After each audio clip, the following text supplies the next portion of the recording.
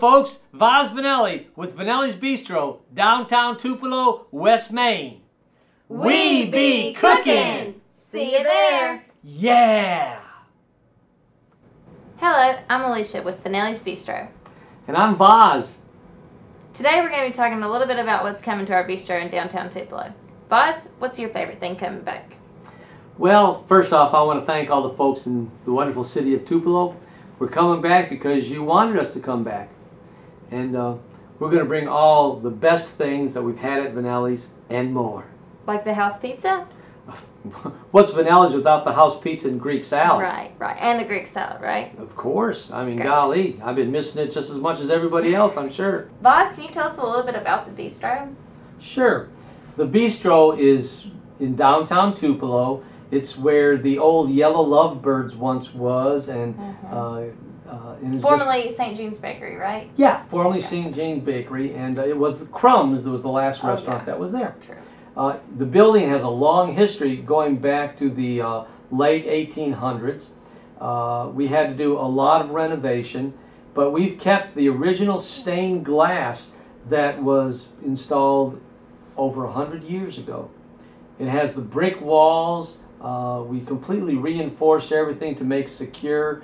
We made it so that we could clean well and that it was cool and comfortable for the staff. Now everyone needs to remember, we only have about 23 or 2,400 square feet. The old Vanelli's we had 10,000 square feet. So we're not going to have as much capacity for seating, and we're going to primarily focus on takeout.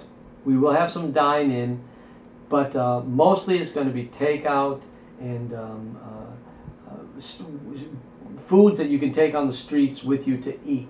Last year I was in Greece visiting my nieces, and we went up and down the streets of Athens, and I was just taken aback by all the fabulous street food, the wonderful people, the aromas, just the fun and the happening that was going on down there. One of the things that I saw was this dish that I call gondolas, which looks like a gondola stuffed with all kinds of really neat things. Right. What kind of things are you going to be putting in the gondolas if you're bringing them to Vanelli's Bistro? The gondolas will be stuffed with spinach, with feta, cheese, with all kinds of meats and things that go in pizza, only we'll put them in the gondola. And it'll look like a little... Looks gondola, like a little boat. Like a little boat? Like a little boat. Like a little You got to come by and see and check it out. Voz, at the old restaurant, everyone knew you for your entertainment and, of course, pizza. What kind of entertainment are you going to be bringing to downtown Tupelo? I'm glad you asked, Alicia. Yeah, there will be some entertainment at Vanelli's Bistro. We're looking at singer-songwriters, a little bit of blues. We want to kind of get a New Orleans, Beale Street, European busker hip feel for what's going on in downtown. Of course, you know, Hip Street, USA, where Elvis strode. True. Well, we are really excited for the opening. Yeah, I've been getting so many wonderful calls from people wanting us to be back in business, and I'm just really thankful and very pleased that the community is so open and wants Vanelli's back, and I'm humbled and honored by it.